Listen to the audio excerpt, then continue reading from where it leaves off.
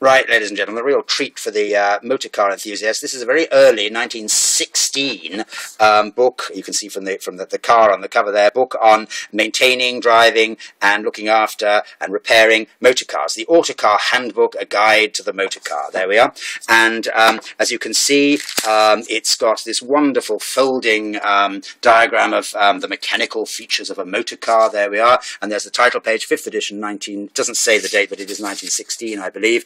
And then all the things you would expect in a book like this. Wonderful old car adverts at the back, several pages of, or many pages of car adverts at the back, Stewart speedometers, electric lighting apparatus for the car, all sorts of things. There's an old photographic negative there for some reason. Is your garage protected by Minimax? All sorts of stuff there. And there's a wonderful car there. And then we have all the things you would expect. Index. We have details of the law of driving, institutions for drivers,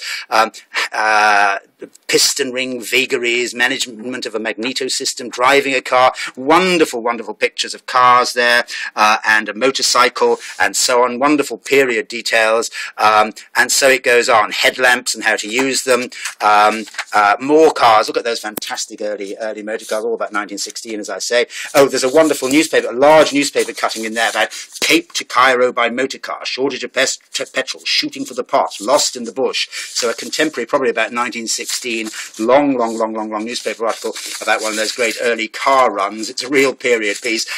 It's very, very scarce. I've looked up copies as early as this you don't find often, and any copies I've found have been about sort of £40, 52 pounds, I think. I found one at £40, £52 for this lovely early motoring book, which there are later copies. There's a lovely picture. Later copies around, later editions around, but I found hardly any as early as this. Lovely thing. The Autocar Handbook, 1916. Thanks very much. Bye.